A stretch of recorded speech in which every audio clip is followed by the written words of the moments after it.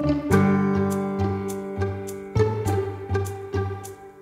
Sohn Investment Contest is really special. It's a unique event.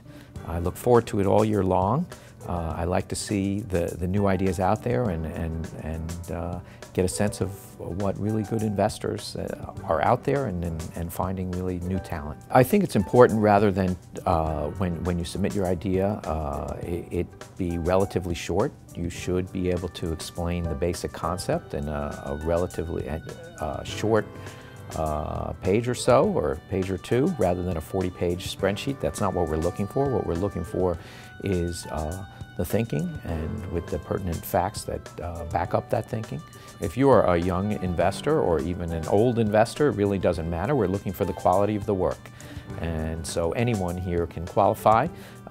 It's all about the thought process. Because these are 1 billion or more market cap ideas, you might think that, how could an individual have really a variant opinion or something that's different that makes this special.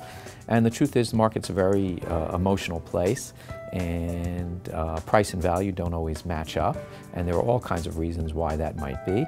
And it's interesting when people see that. There are thousands of companies. It's very hard for all the judges to know all the companies, but it's very easy for them to see a thought process. I think all of the judges are fascinated by the investment process, and being able to read people who are thoughtful, who have spent time looking at something and might see it in a little bit different way than you would have thought about it, is fun for all of us. And so it's really actually a fun process coming to judge this contest, and I think I can say that for all the judges here.